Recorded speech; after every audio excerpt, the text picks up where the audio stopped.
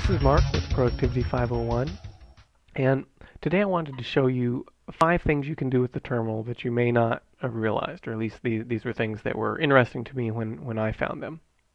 The first one is you can drag and drop files and folders back and forth into the terminal, and then use that instead of typing out the whole path to a file or to a directory.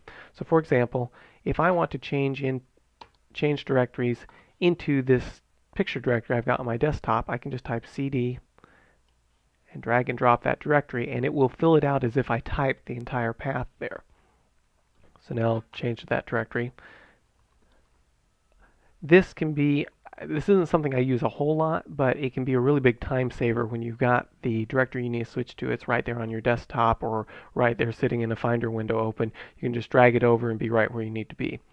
Let me give you another example here. If I want to move this file, the test.txt, I can tell it to move that file to this directory. Now, obviously, it would have been easier just to drag and drop it right up there, but there are situations where you're needing to do something in the terminal that's maybe more complicated than something you can just do with your mouse from the Finder.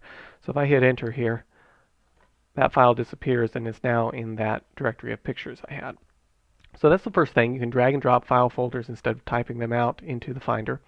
The second thing I want to show you is how to open files.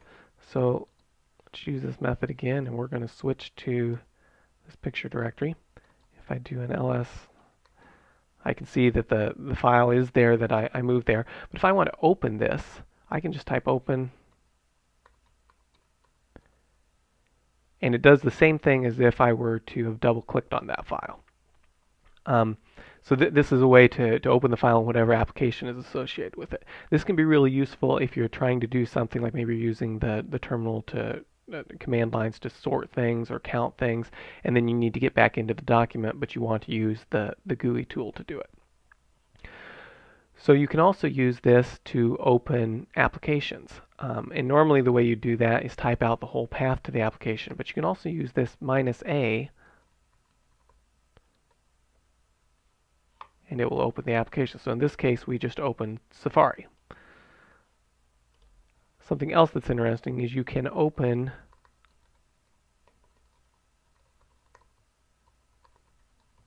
a URL this way too, and it will use whatever your default browser is and open the URL. So there's open, and then the URL I wanted to open.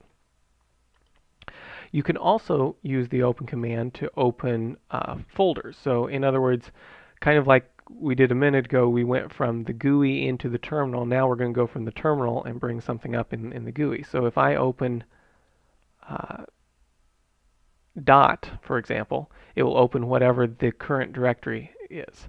So if I open this, it's going to open that in Finder because we're opening a directory and the application that's associated with the directory is the Finder.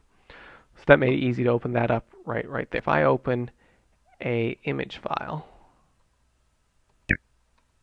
okay, there's an example image. If I just open that, it's going to open it with whatever is associated with that particular file type, which in this case is preview.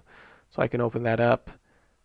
That brings it up like this. Now, my child does not actually look like this. This is taken from underwater. So that's a quick thing you can do, can make it easy to jump back and forth. The third thing I wanted to show you is how you can use tabs within the terminal. So if I'm in this terminal, I can create another tab, which is its own separate terminal window, just by doing Command T. So there's Command T, and I can create a couple of these, and have one thing going on in here, and another thing going on in here. I could also use these to SSH into different machines and then jump back and forth between them with the tabs. I can rearrange the tabs. So basically, the code behind this is very similar to the same thing you have with Safari. If I do Command N, I can actually open another totally separate window, and it can have a bunch of tabs as well. Now I can take these tabs if I want, pull it down, and I could drop it down here and create a totally separate new window. I can also take it and drag it into this other terminal window. So it makes it easy to rearrange things. The code seems to work very similar to the way that it does with Safari. So most of the stuff you can do with Safari tabs, you can go ahead and do here as well. The Fourth thing I want to show you is the say command. So let's clean up here just a bit.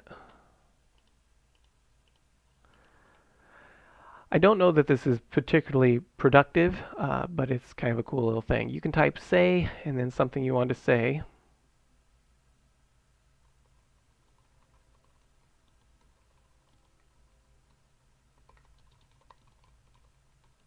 Yes, master. Your wish is my command. And it will say whatever you type in. I've used this before when I was trying to get a hold of somebody on my staff, some of my staff, and the phone wasn't being answered. And I could see them through a surveillance camera. I wasn't in the office, and so I started talking from a computer that was sitting underneath the desk, and it was pretty funny watching them try to scramble around and see where the voice was coming from. Another way you might use this is by telling it to notify you after a long process was to run. So, for example, if we say here we're going to tell it to sleep for 4 seconds, and then after it's through sleeping, say, so wait for the 4 seconds. I am finished. And it says that it's finished. Not a huge productivity thing. It might be useful in certain situations, maybe especially if you're creating some type of program you need to run and do something you want to notify you afterwards. But it's kind of a fun thing. Okay, let's look at the fifth thing here, and the fifth thing I wanted to show you is how to get stuff in back and forth between the GUI on the clipboard. So, for example, if I am going to, well, let's see an example here. Let's switch to picture here, and let's go ahead and let me get a text document open here. I'll create a new one. Okay, so I've got this untitled document, and if I do an ls, here's a bunch of stuff that shows up, and I can copy this if I want, just like this, copy anything from here and paste it over here. So that works, but if for some reason I need to do it from the command line, copy things into the clipboard, there is a way to do that, and that is like this. So I can take whatever command I want, in this case we'll use the ls command, and pipe it or send it to pb copy. So when I do that, it then puts everything into my clipboard and I can paste it. So there's a list of all those files. If I want to go the other way, for example, let's open this. So I've got this document, and I want to copy this and be able to paste it in from the command line. Obviously, I can do something like this. Copy it, and then come down here and just do a paste, and that will paste it in that way. But if I need to actually grab something using a command line command in terminal, and grab the stuff that's in the clipboard, I can do it this way. So I'm over here. I'm going to copy this, and then I can do pb paste. And that's going to paste in whatever I have. So if I do something, if I tell it to,